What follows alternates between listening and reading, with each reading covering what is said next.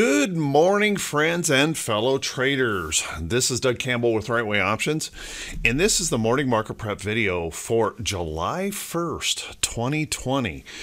Well, my goodness, it's hard to believe it's July already. This has been one wild and crazy year, and yesterday also proved to be pretty wild and crazy with some choppy price action that ended up resulting in the best quarterly performance of the market since 1987. So what does that mean for this morning? Well, how about we buckle up, grab ourselves something to drink, and let's prepare for the Wednesday, hump day edition of the morning market prep video. So this morning, kind of an interesting situation. Yesterday we saw the market rallying. There was just this constant push and pressure, particularly in a couple of the big tech stocks, to move the market up into the close yesterday to finish up the quarter strong. This is often called window dressing, 401k plans and things like that, doing that last minute push into the market. They want those good headlines if they can get them, and they sure got it yesterday with that rally. Now, obviously, a big part of this rally was fueled on the trillion upon trillion dollars that were injected by central banks and government stimulus plans from all around the world. That certainly helped in lifting the market up substantially. Now we face a third quarter and an uncertainty as to how those earnings will come in the third quarter. And what was interesting yesterday is immediately after the cash close yesterday, futures began to sell off, and they are pointing to a gap down open this morning that will take back most of yesterday's gain all at once, if not all of it. So kind of an interesting situation, and it kind of smacks of manipulation when you think about it. They push and push and push and close the market in the cash high, and then immediately begin to sell it off as soon as the cash market closes yesterday. So what does that mean? Well, let's take a look at some of the technicals here in the chart. There were some clues to this yesterday when the absolute breadth indicator T2101 in TC2000 was in solid decline yesterday. That means breadth of the market was very, very low as the market was continuing to rally, which really indicated that they were pushing on some very select stocks to continue to move this market higher. And selling off immediately after the close puts us in kind of an interesting situation. If we take a look just at support and resistance in the Dow, you can see we tried to cross up that downtrend, kind of popping into some price resistance here in the chart of this little consolidating area right in here. So we're pushing up into the close, and now we're going to back away from that all of a sudden here at the open. Now, I'm not going to suggest that we're going to stay down here, but there is a little bit of concern if we give all of yesterday's rally back up. Let's take a look at the technicals in the chart. We rallied up to the 500-day moving average, and now we're going to put in, at least at the open, we're going to put in a failure of that 500-day moving average. Makes you kind of wonder if there's not going to be an attack again of that 50-day moving average in the near future. So watch that carefully if we do have that failure and we continue this little downtrend here in the market. So let's watch that carefully. Remember, we've kind of given up and we've kind of broken the longer term uptrend. And if we fail here again, that might create a little bit of profit taking heading into the 3-day weekend. So kind of think about that. Let's take a look at the SPY, SPY. SPY also substantial rally yesterday, and we're going to take a big portion of that back this morning. Not all of it like we're looking at in the Dow, but a substantial amount back. That would be a potential failure here at its 200 or 20-day moving average, and a failure at downtrend could potentially develop here. So we'll want to watch that carefully, and I would not rule out the possibility of a strong test of the 200-day moving average and then possibly even that 50-day moving average as it continues to try and edge up here to provide that additional layer of support in the chart. We'll see if that can hold. It'll be an interesting situation as we head into this 3-day weekend. We do have this declining wedge pattern here, or descending triangle, that will be kind of interesting to watch as we head toward this weekend. If we take a look at the cues, there is absolutely nothing in here that suggests bearishness whatsoever. The cues has been the dominant index during this entire rally, with the tech giants kind of being the leaders. Now, yesterday we saw big moves. There was a heavy push into Microsoft breaking out to new highs. Apple also had a big, strong push going on yesterday, and that was the majority of the lift that ended up raising the Dow yesterday. Let's take a look at IWM. IWM also in this declining pattern performed a little bit better yesterday than I would have expected, because we saw a nice little surge back up in some of the financial sector stocks.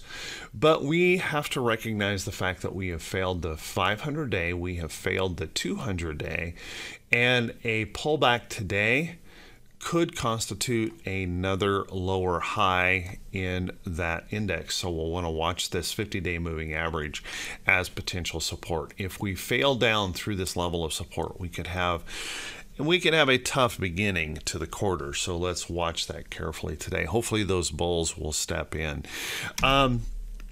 We have a lot going on here this morning and for the next couple of days here in the market for the market to try and digest. We had White House advisor really giving a dismal look to the coronavirus situation in the country, suggesting we could soon see 100,000 new cases a day. Right as of yesterday, we reported over 46,000 new cases of coronavirus as it continues to spike up.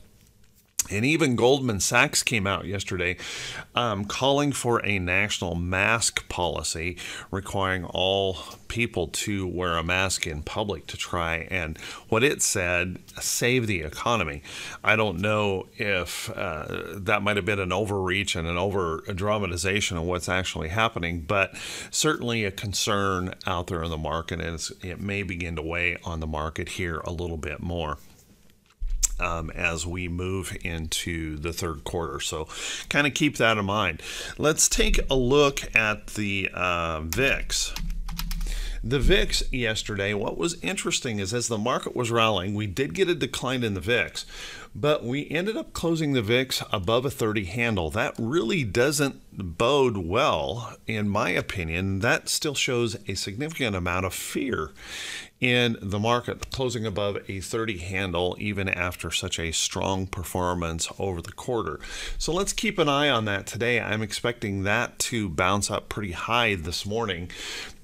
Whether or not that is going to constitute a hold of support and we really begin that sell-off rally here in the VIX, I don't know. Let's keep a close eye on that, but that possibility does exist that we are going to hold the downtrend here as support and possibly rally on the VIX. Let's take a look at T2122. Now T2122 had a nice little push up yesterday, and you can see we pushed up here past that mid zone in T2122, which really tells us nothing. T2122 doesn't give us a directional look in a chart or tell us we're going to move up or move down. What it does do is it indicates when we're kind of oversold and when we're overbought. Now, my guess is with this gap down this morning, we're going to see this make a substantial move back lower. We could approach that bullish reversal zone if that sell-off does come in here today. So let's watch that carefully and closely today as we move along. As I mentioned before, T2101 had the absolute breadth of the market declining yesterday as we were rallying. And what was really interesting to me is that as the market was rallying, we also saw gold rising sharply yesterday, as well as silver rising sharply yesterday. And we even saw stocks, gold miner stocks moving up, and copper moving up yesterday into this move, which would normally be more of a safe haven trade, which was kind of interesting. They were going up as the market was trying to stretch itself higher.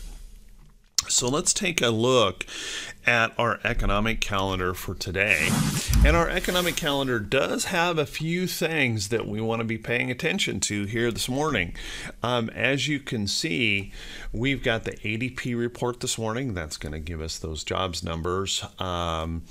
It's not nearly as important as it used to be. It misses quite often, but can certainly move the market depending on how it comes in. We'll want to watch that. PMI manufacturing and ISM manufacturing. Now, over the last quarter, what's happened is no matter what these numbers showed, if they were good, bad, whatever, the market rallied. It'll be interesting to see if that continues here in the third quarter.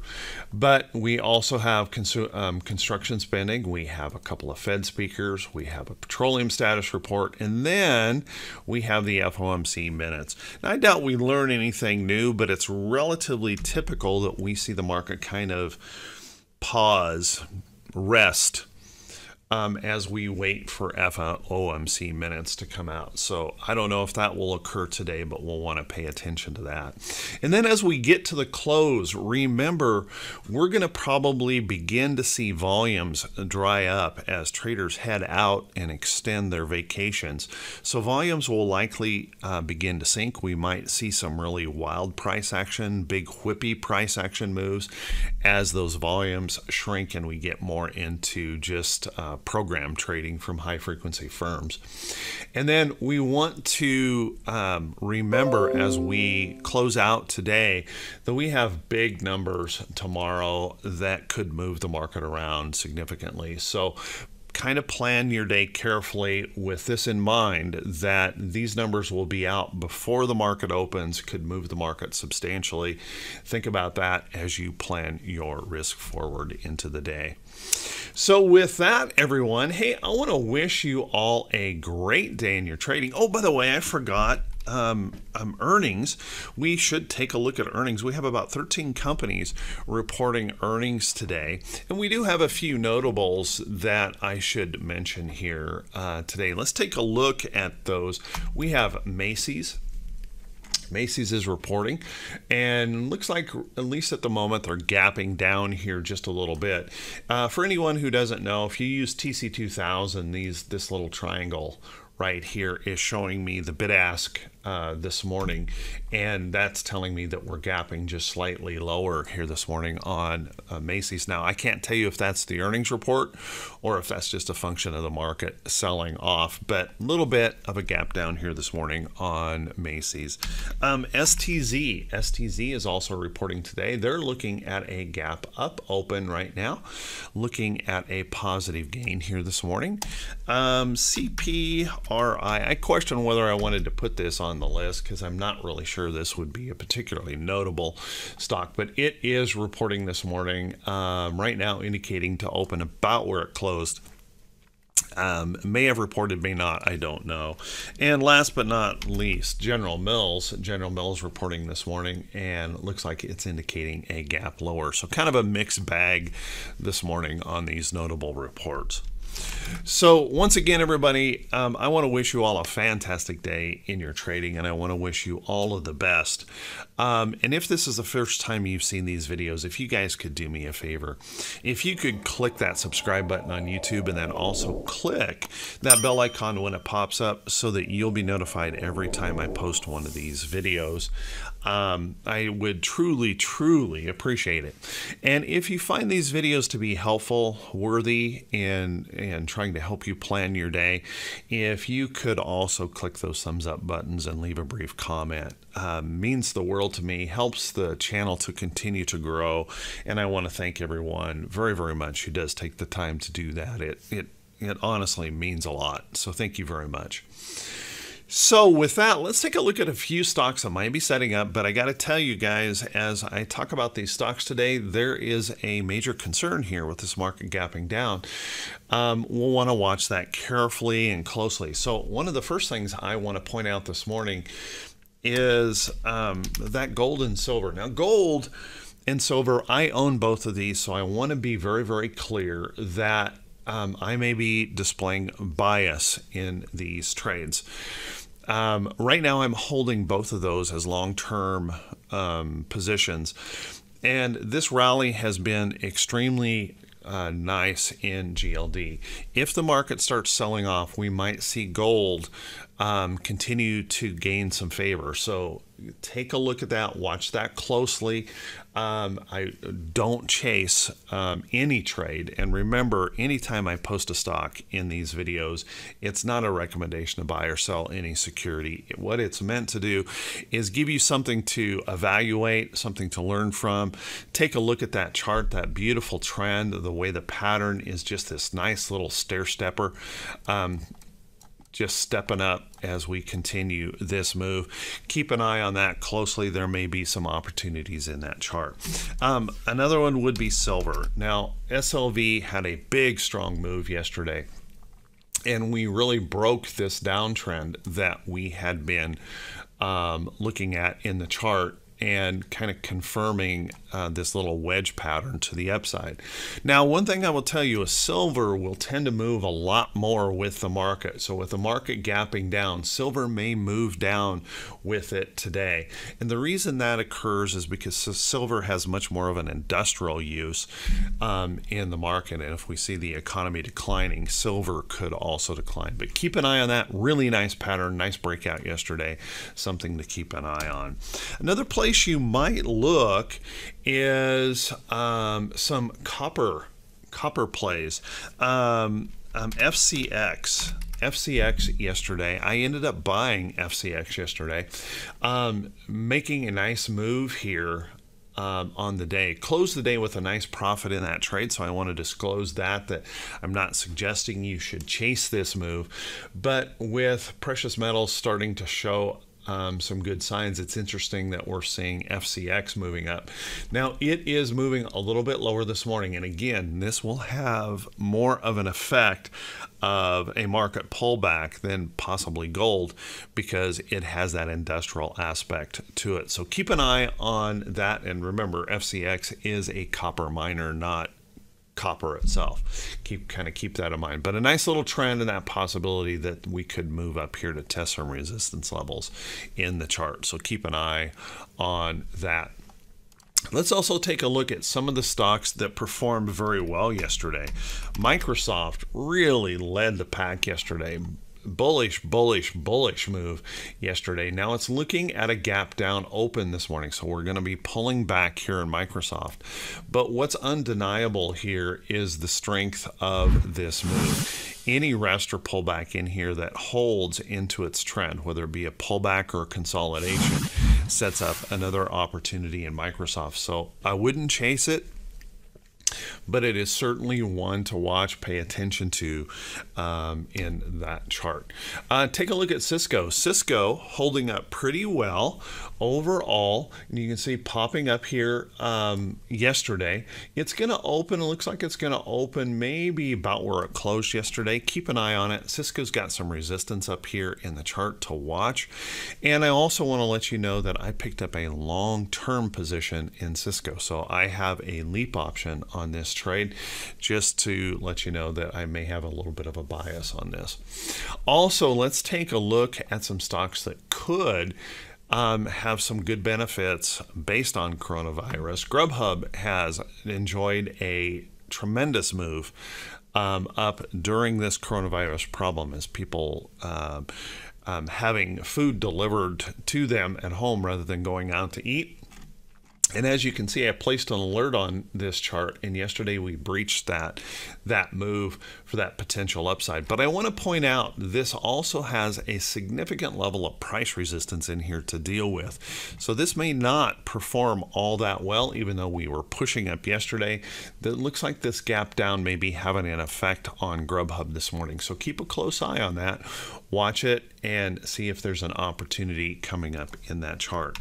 TWLO is one that everyone should be keeping an eye on. These gaming stocks have done really, really well in the land of coronavirus, and they continue to hold up very, very well. And you can see a nice bullish candle here yesterday on Twilio.